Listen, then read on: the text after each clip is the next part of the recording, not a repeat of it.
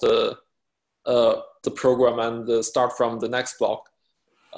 Because from the next block, you can load some pre-calculated observables. You don't have to generate it in the 11th block.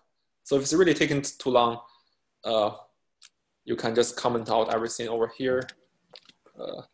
What did we say when we continue? I think Stephen said the 5 minutes. It's already 5 minutes? Yeah, we can continue. Okay, yeah. So everybody, if you're really taking too long for you to run block 11, I would recommend you to pause it over here and then move to the next block.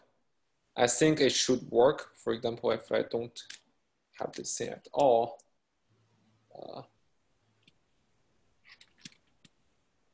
Okay.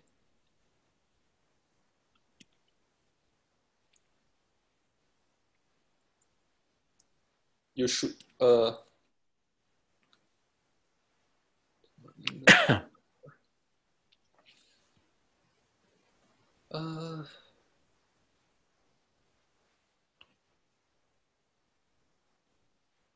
let's see if you really need block 11.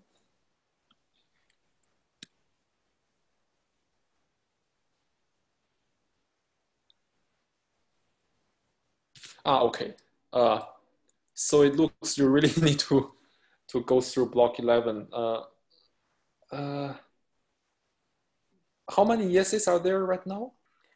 38 and 2 no's, and we had something like 50 active participants in the last exercise. Okay, then let's wait a few more time. Let's okay, we have now 40 yeses, so it's still coming in slowly. Okay. Then in the meantime, I'll just talk about how we organize our following observables. Yep. So you see that sometimes for some observables, it's very hard to get the statistics under control. So in that case, you may consider convert them into something simpler. So in this case, I convert this distribution of eccentricities into the standard deviation and the skewness of the distribution.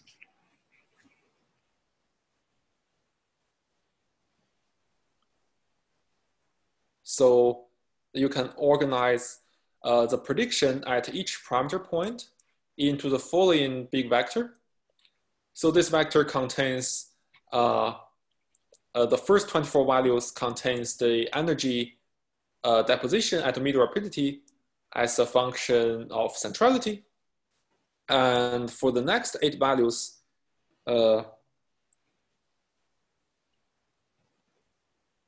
it actually controls two centrality classes. There's a typo here. So there's the standard deviation of epsilon 2 distribution, standard deviation of epsilon 3 distribution, and the skewness of the two at 2 different centralities, one from 20 to 25, another from 40 to 45.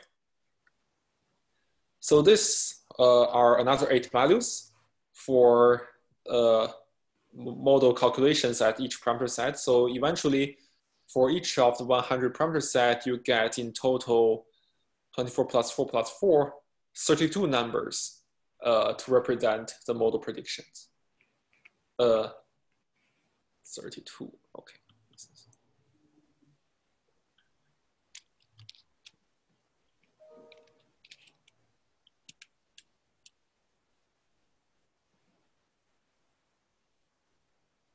So in such a way, we can construct this 100 by 100 design points by 32 observable matrices. And along with our design matrices, this finite model data are passed to the Gaussian process emulator to train them to learn how to predict these observables. So where do we stand on the number of yeses now? Yeah, it's not changing anymore. We have 42 yeses and 2 nos. I think we have to take that and move on. Okay. Yes, 43 yeses and 1 no. Okay. Big success story here. Okay.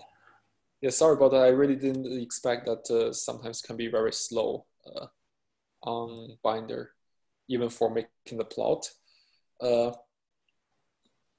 So if you run through block 12, 13, and 14. So this plots the observables we're going to train the emulator. So on the left is the 24 values of energy as function of centrality.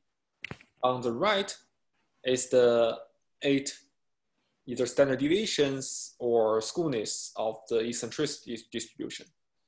So here on the right plot, there's a very interesting way to represent your data. Sometimes it's called the violin plot. So, okay. So yeah, like you can see, it's actually, this function is actually called violin in the Python plotting function. So this plot is that when you have 100 set of calculations, for example, for sigma 2, if you just plot scatter plot, it all overlap together. It doesn't represent how it distributed at all. And this violin plot will histogram those 100 values and use the width of this little shape to represent the probability density at that particular value. So it's just an interesting way to visualize the data. Of course, if you are not worried about data being overlapped, you can also use scatter plot.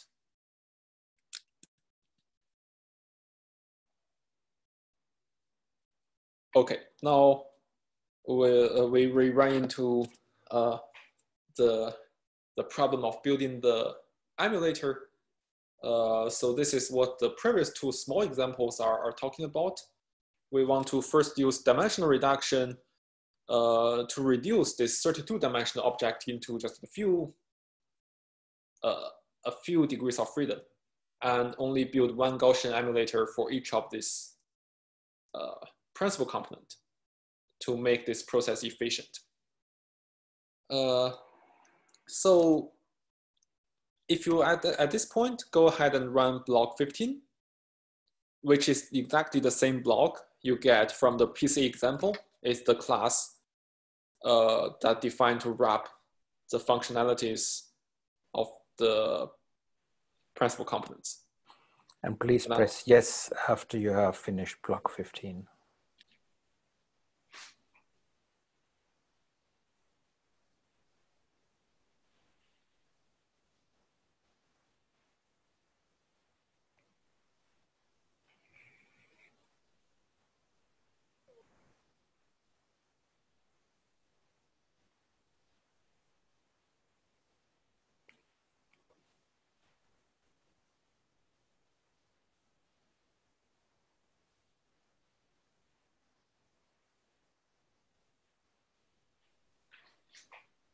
So is everybody still working? We are at okay. 26.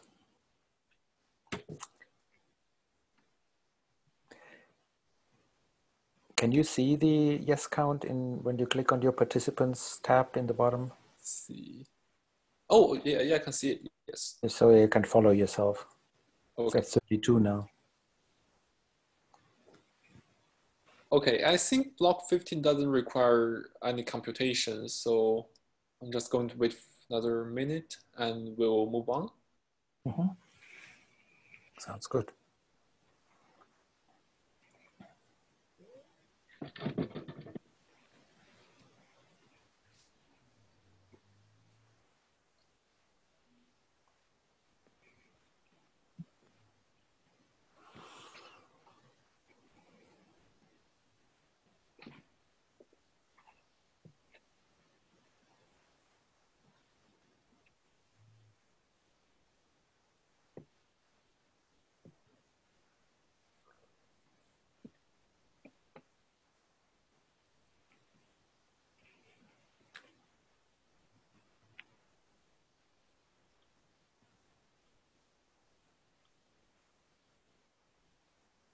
Okay, maybe let's move on.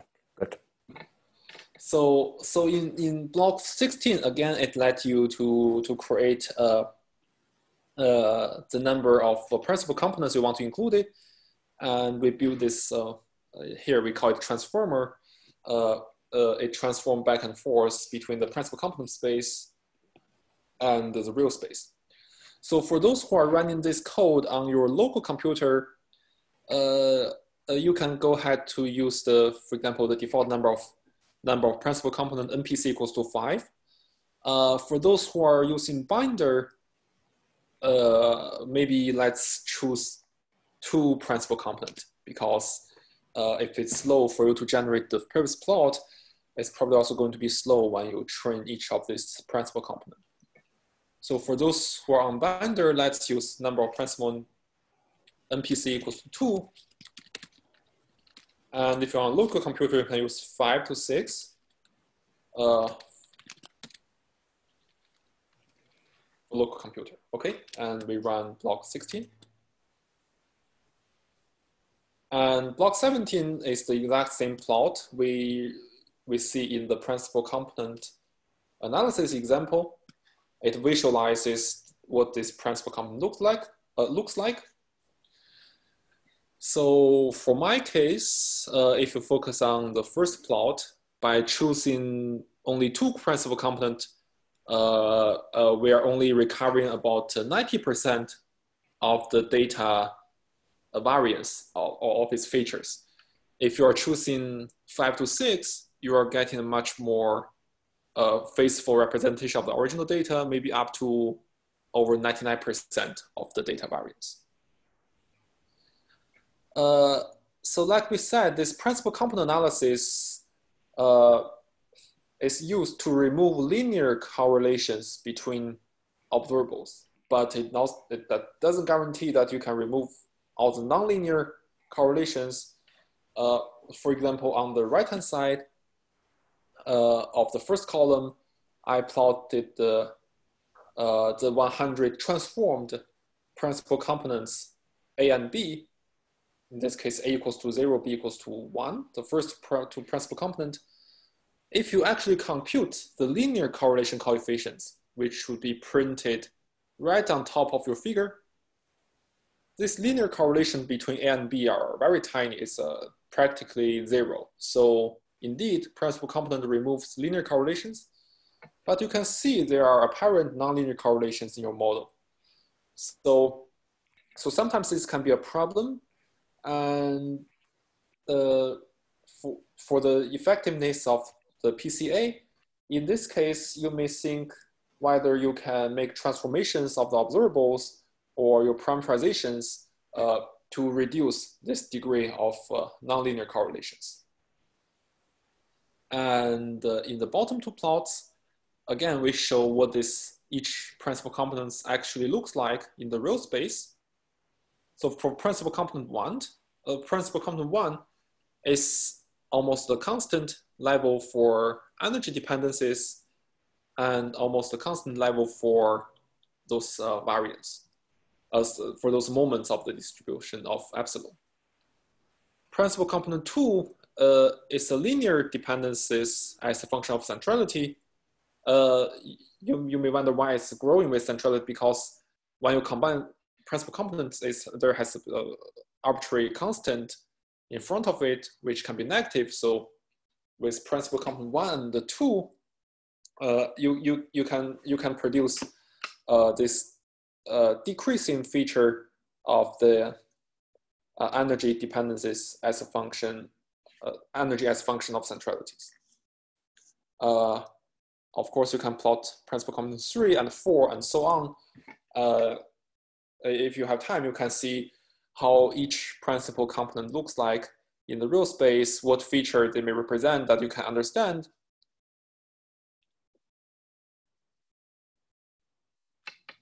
Okay.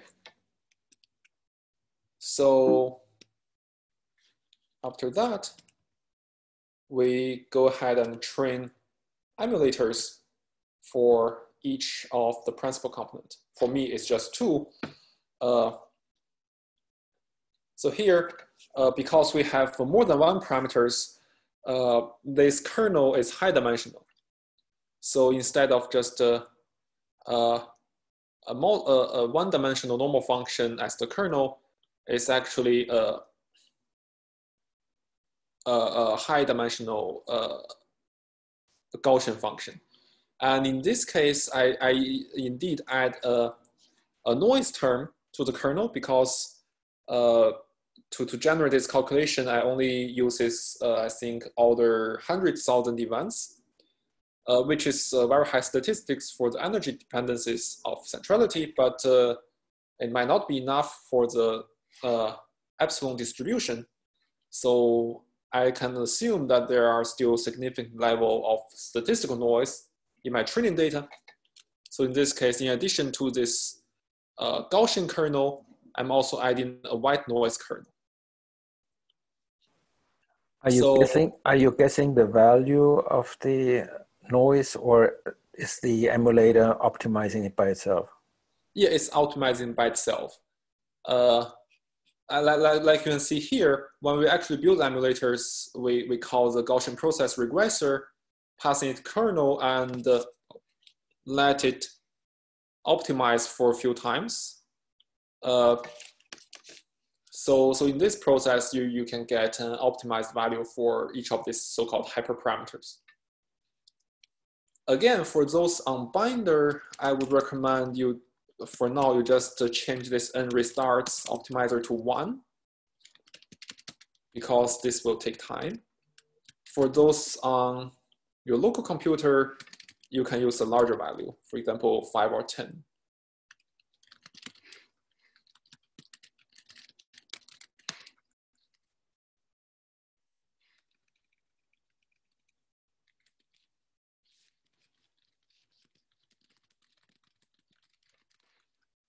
Just 1. It will take some time to optimize the hyperparameters and print the optimized value under this block. So here I'm going to make another pause to wait for people to train their Gaussian emulators.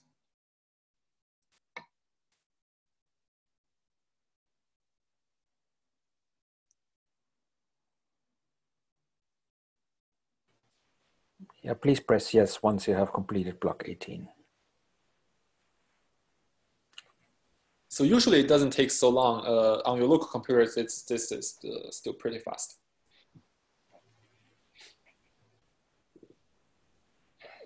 Okay, now I have one of the emulator trained. The first emulator is trained. So again, we need to check whether these parameters are reasonable. Okay, before, while we are waiting for some of the students to, some of the votes to come in, here's a question. What would happen if the noise parameter was not added and you have a case where the statistics is not high enough for some observables? So if you don't have the noise term and there's indeed significant amount of noise in your data, sometimes the Gaussian process may recognize some statistical fluctuation as actual physical features.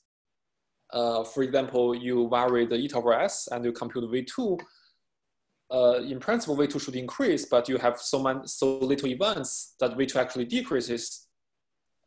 If you don't correctly estimate this uncertainty, maybe your Gaussian emulator will try to emulate a model that behave exactly the opposite as your model. So it's very important to add this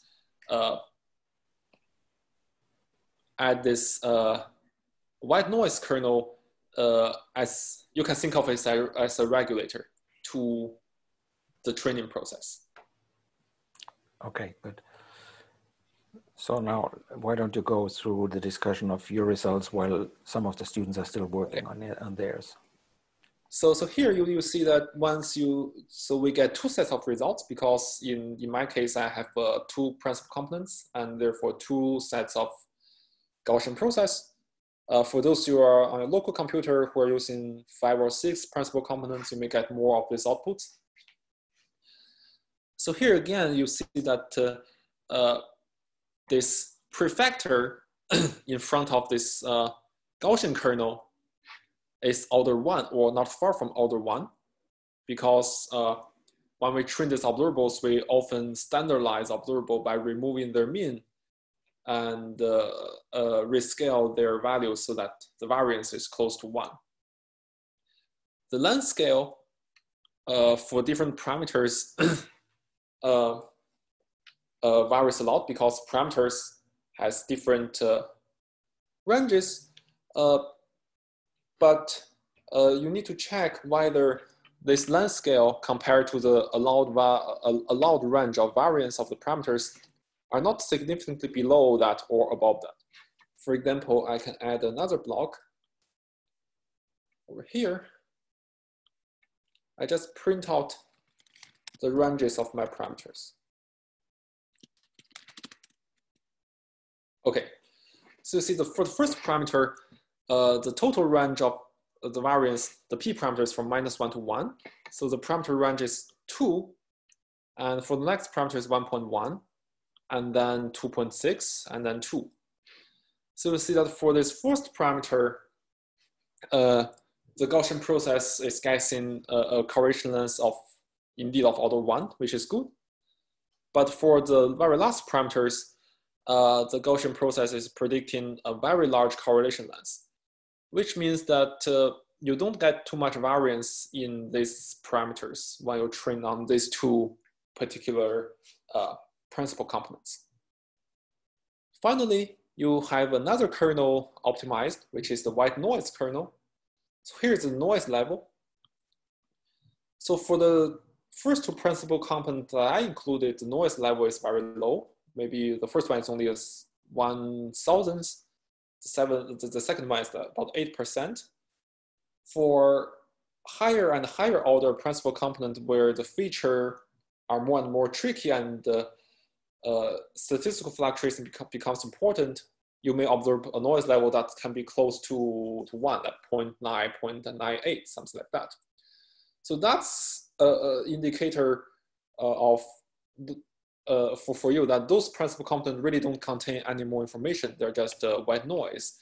And you don't really need to emulate those principal components.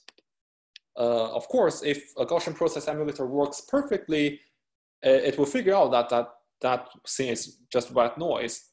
But sometimes it will, if the training is not successful, it will recognize some of the noise fluctuation as physical features, which could really bias your parameter extraction.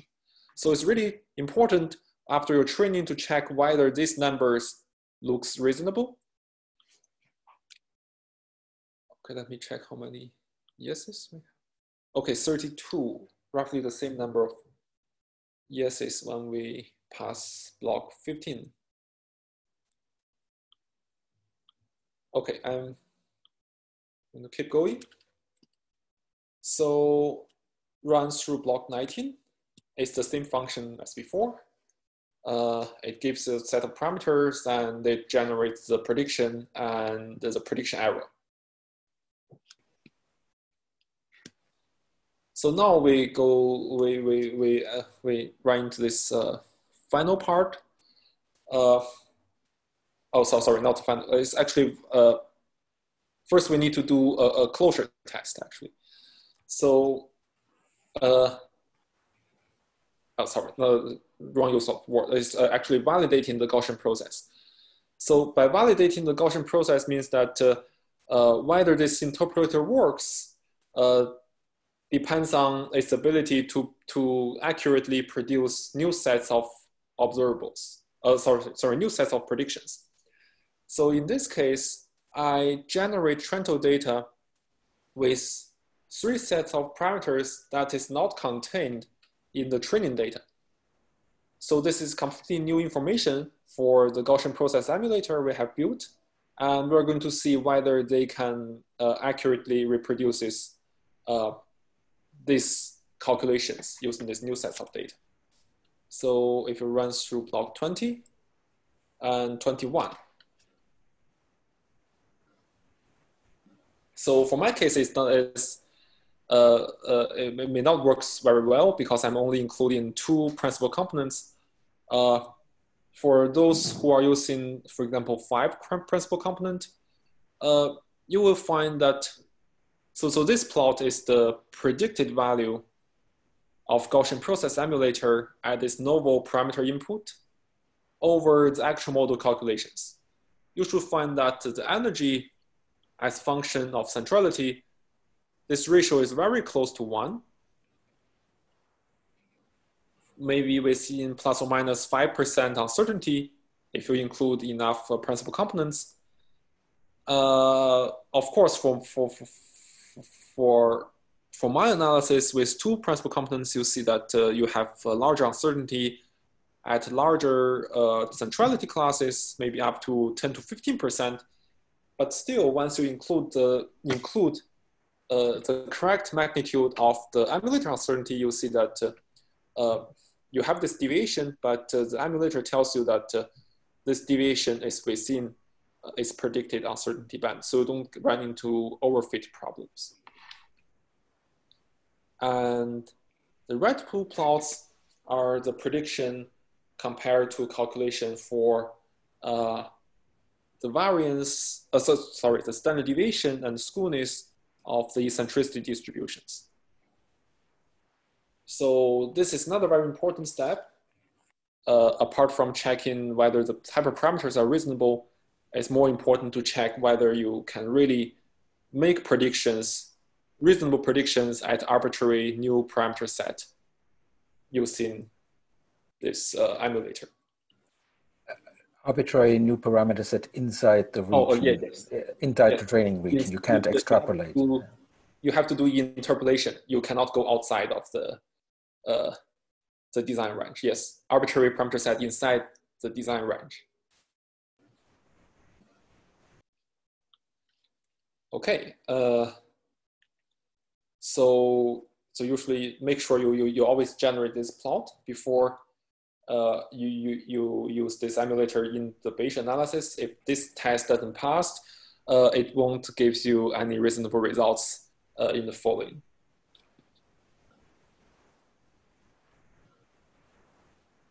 Okay, so here's a question for you to think about maybe. How do you know these error bars are also correctly reflecting the interpolation uncertainty? So it's a statistical question. So it really depends on whether this error bar correctly reflects the deviation from the true model calculations, whether their magnitude are compatible. Okay. Now we go to this final step, the last 8 blocks.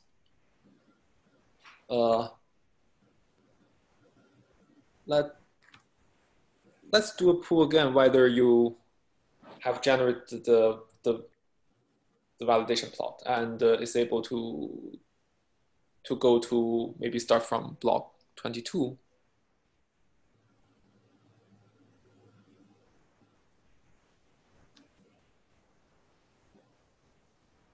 Okay, I see, yes, this is going up.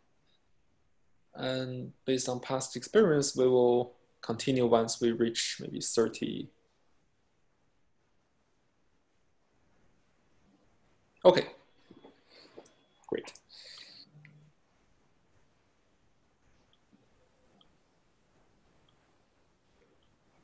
So we want to now extract the model parameters.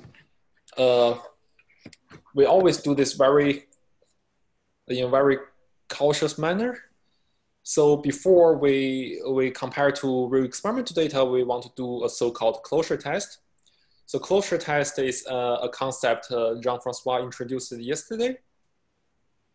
Is that instead of using experimental measured values to infer the parameters, we are just going to use model generated data as pseudo data to infer the known parameters to see whether the inferred posterior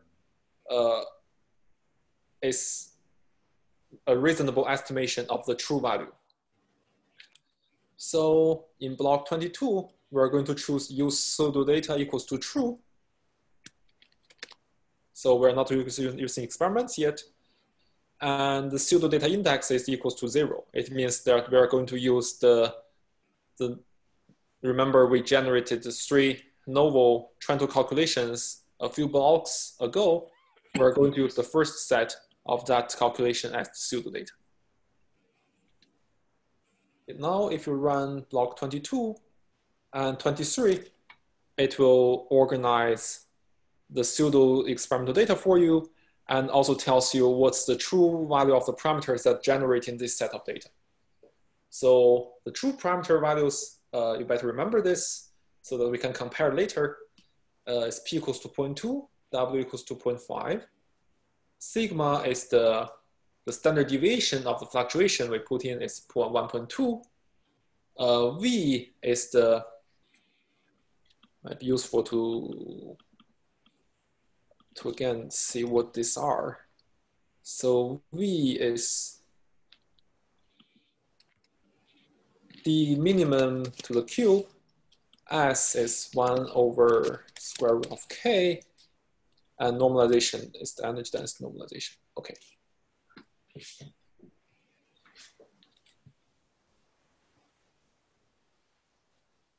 And as a reminder, because this is our pseudo data, so we can estimate that statistical uncertainty, but we don't have a systematic uncertainty.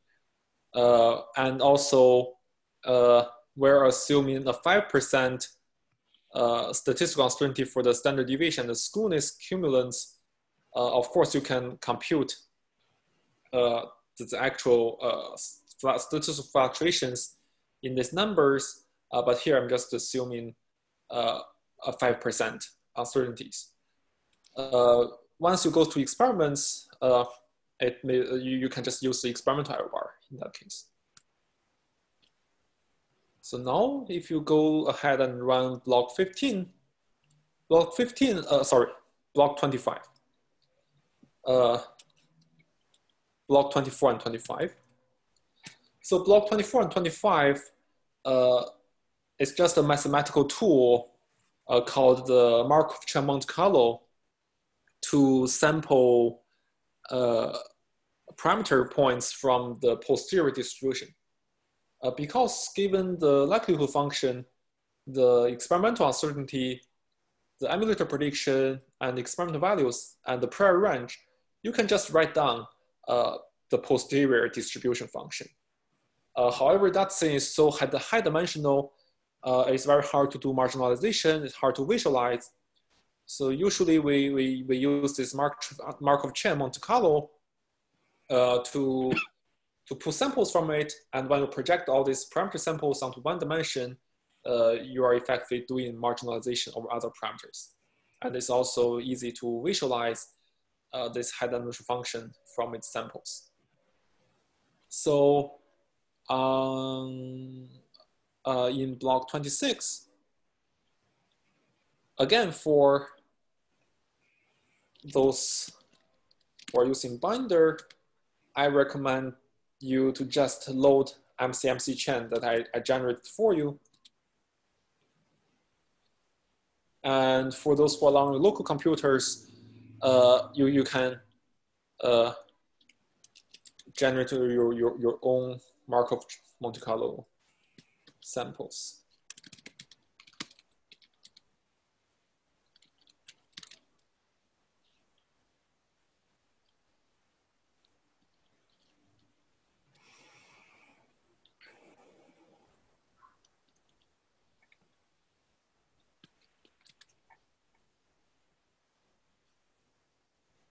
Okay, so since I'm loading the chain, it won't take seconds, and I'm finished. But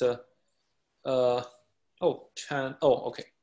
So chain, I have to specify the file name. So the file name should be model data MC chains. That should do. Okay. But I will wait for a few minutes for those who are using your own computer to generate your own chain. Depending on how much workers, you choose how much burning step and how much production step. It may take a few minutes. If you want this process to be faster, just for demonstration process, you can reduce the number of workers to maybe to 20 and reduce these numbers if you want to get some results quickly. In the meantime, while we are waiting for people generating the chain, if you are loading my pre-generated chain, these chains are generated from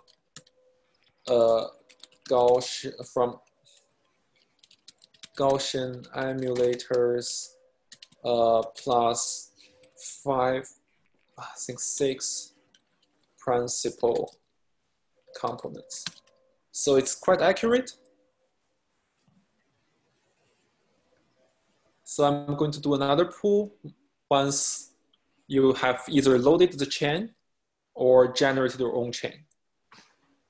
Just press yes when this is done.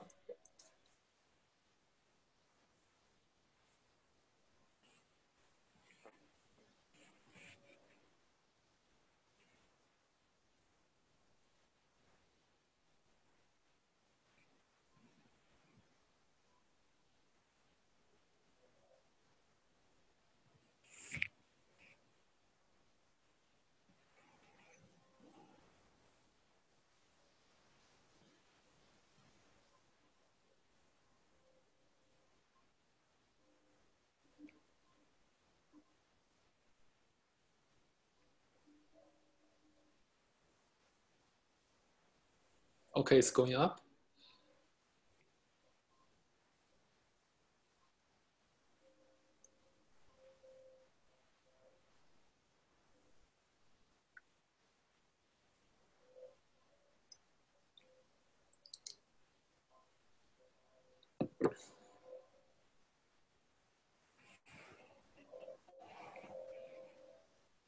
Meanwhile, maybe I can take a few questions if there's any questions on Slack. Right now, there isn't. I think everybody is really busy trying to catch up. You have about 15 minutes until the end of the... Yeah, we will just have 3 more blocks to go, and all of them are like plotting functions. Sounds good.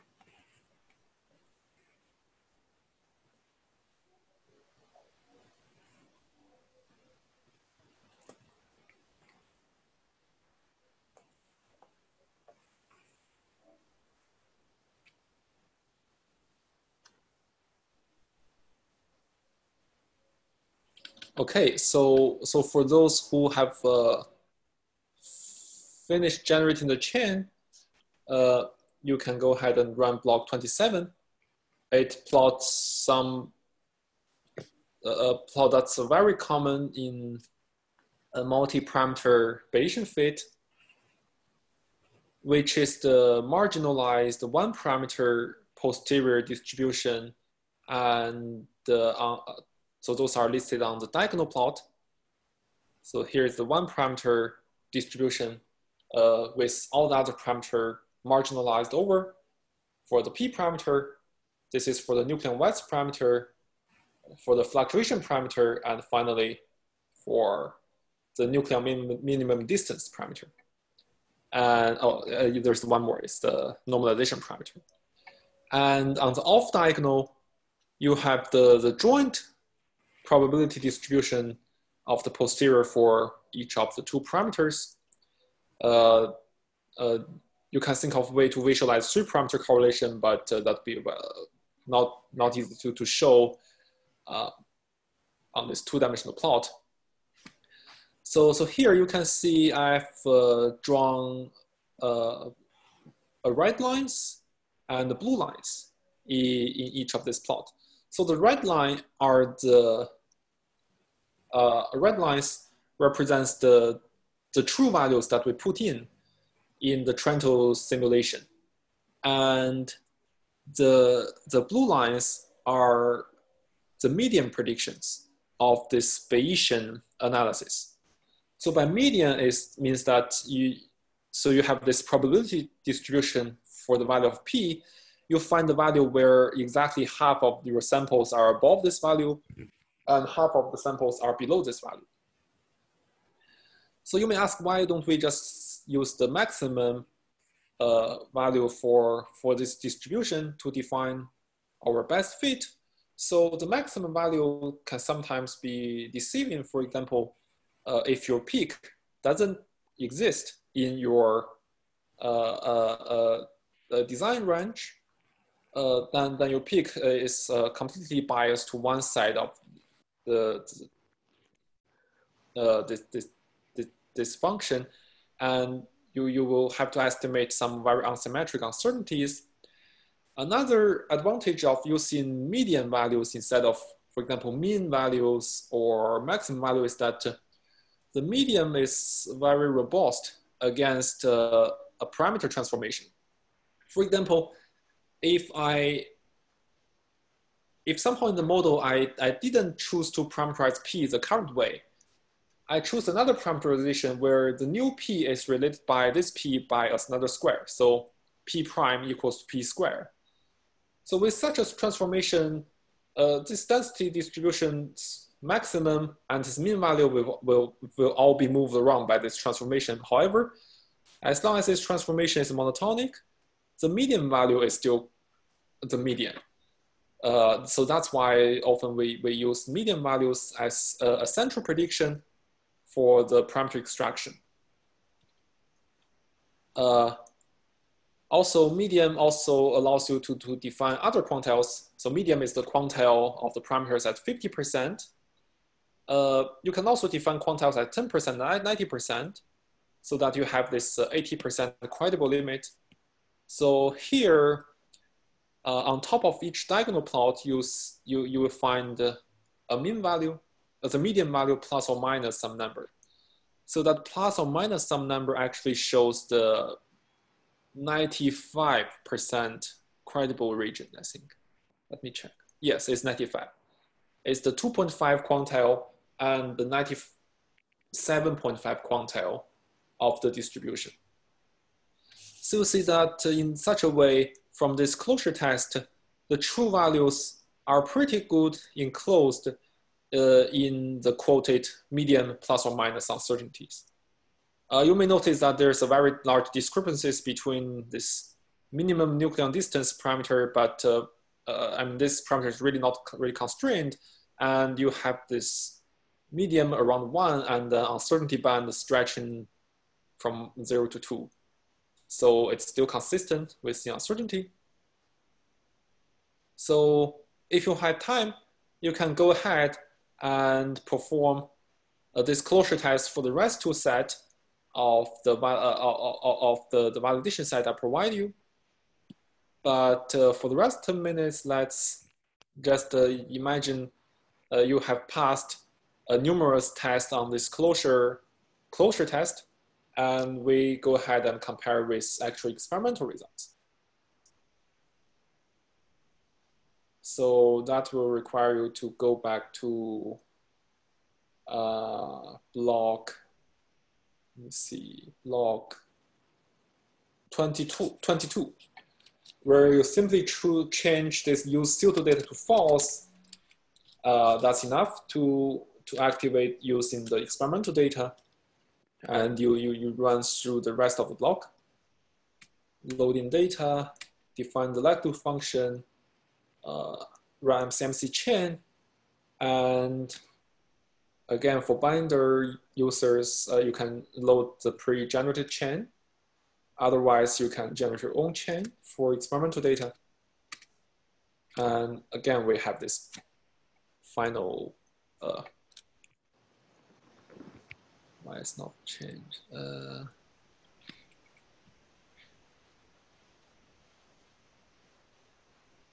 Okay, it's not changing. Let me see what's going on. Use pseudo data equals to false.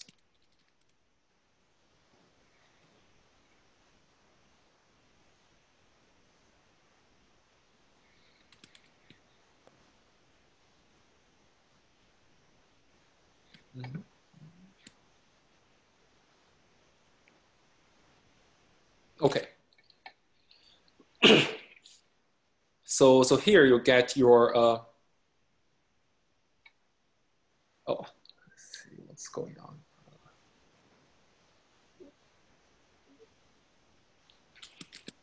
So for experimental data, we don't have a true value, so I will turn off the red line. We are guessing what the true value is. Okay, so here you see that using the experimental data, you will not know what the true value is for these parameters. So to gain confidence in these extracted values, it's really important that you perform that closure test as extensive as possible. So of course, the closure test doesn't guarantee you can. It also works for experimental data because closure test is a much simpler problem for the Bayesian analysis because you don't have model uncertainties. Your model should precisely describe what it predicts given the correct set of parameters. However, what are the red lines in the correlation plots? Oh, yeah, I should turn that off either.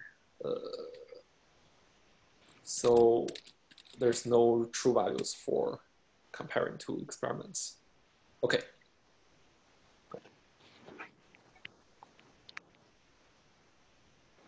And finally, to see whether this parameters provides a good description of the data, you may want to sample from these parameters posterior and using the inverse transform of the emulator plus principal component analysis to see whether the predicted observables agrees well with the experiments.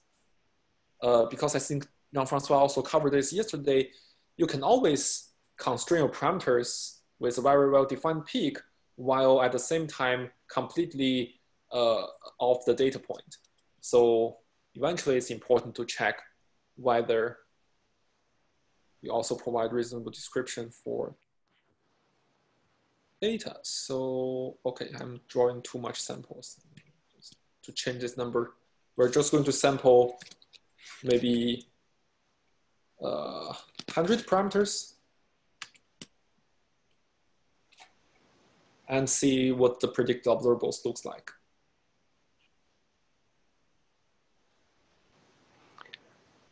So this is 100 parameter sets in the in the highest confidence region, or how? So it gets weighted with the probability, or how does that work? So it's pooled according to this posterior distributions. Okay, it just draws.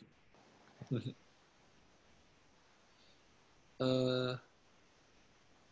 Let me see. I think there's something not loaded correctly over here. Let's see what's going on. So experiments.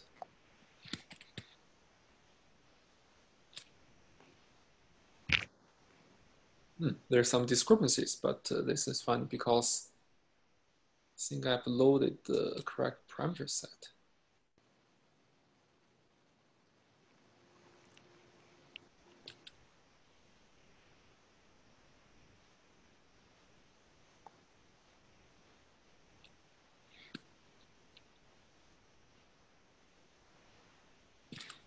So you expected this to describe the data well, and it doesn't. The expectation is not fulfilled, so you're looking for a problem. Okay. Yes, this happened before. Oh, I see. So this block never finishes.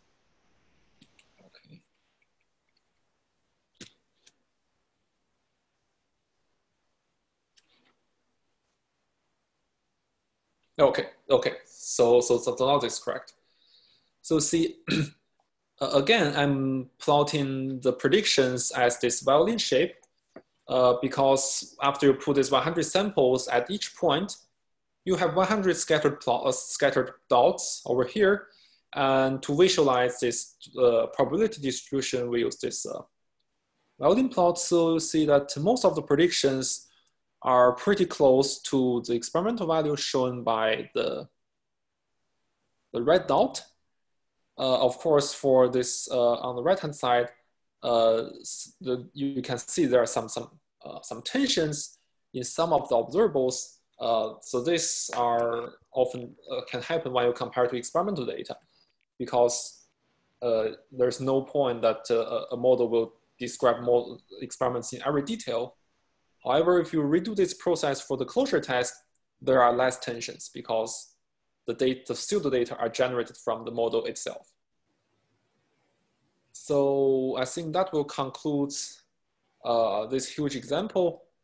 There are still many parts you can play with. For example, you can try different numbers of principal components. You can choose whether you want to include this set of observables or not. You can choose how many optimization process you want to do over the Gaussian process. You can try other Gaussian process kernels and so on. So I hope that this example is not just an example. You can also modify it so that it can modify to your own small projects. I think it could be helpful. Yeah.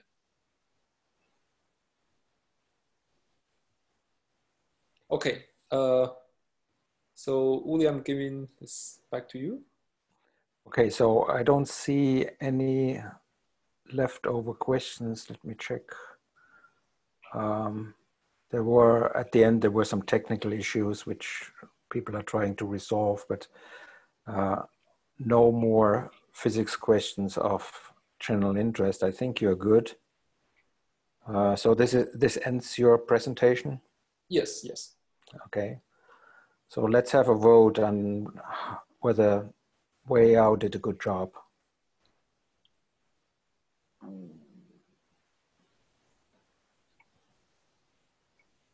Oh, thank you. I see the yeses coming in. Okay, so I think we should all applaud you. Thank you very much. Thank you. Stefan, anything else that we need to take care of before we send everybody home? No, I don't think so. I believe we're done. All right, chair number one, why don't you close the Okay. Can I Yes. make a statement quickly? Yes. Hi, as just to everybody who's still here, there's a poll on the welcome channel for the most helpful participant, somebody who helped you a lot on Slack or on the Zoom to set up the Docker or anything else. Please take that poll as soon as you can. It'll be open until the end of the school. There are some names already there, so you can just click on the names to vote on somebody, or you can add a name, under the add option, right? And just add a name, and you can just click on that name, and then that's basically that you're voting for them. All right, thank you. That was it. All right, thank you.